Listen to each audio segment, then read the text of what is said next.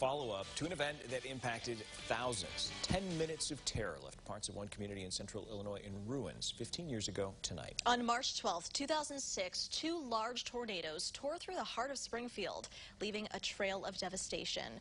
WCIA3 meteorologist Jacob Dickey here in the studio. Jacob, that night was a historic night for severe weather. It really was. I mean, that was a fairly unprecedented event for the area. That area hadn't been hit since 1957.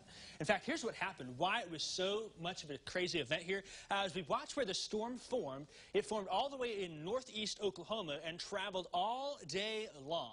As it came on up then, once it came here, dropped its first tornado in southwest Missouri, and it dropped dozens after that, continuing as it lifted off them. By about 7:50, the first tornado entered Morgan County here, and then 8:20 began the 10 minutes of terror for the city of Springfield. Two F2 tornadoes passed through the south and east sides of town, leaving a trail of devastation through neighborhoods and through businesses and more. As those tornadoes exited, the supercell continued on here, leaving destruction all the way up through Macon, Logan, DeWitt, McLean, Ford, and Iroquois counties.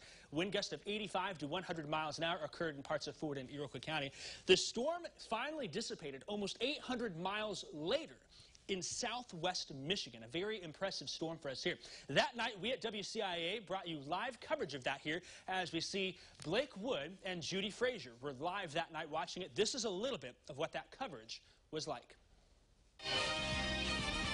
We had some impressive video of the power going out in the Springfield area, and I think we have that for you now. Yes, you can take a look at the state capitol there, and the power starts to go out, and then the area around it just goes dark, and the next thing you know, our tower cam freezes, and we've actually lost our tower cam right now. We can't pull up a live shot from Springfield because we've lost communication with our tower cam on top of the Hilton in downtown. Now, there's our tower cam right now, still in downtown Springfield. Just a few blocks south was how far that tornado went. And it gives us great views. Our tower network of the weather cameras really fantastic for us here. Now, I reached out to Blake Wood today. He is in Springfield. He was the weathercaster at the time working with Judy Frazier. Here's what he had to say from that storm. There were storm reports from the spotters on the ground saying that the tornado was on the ground and moving through Springfield.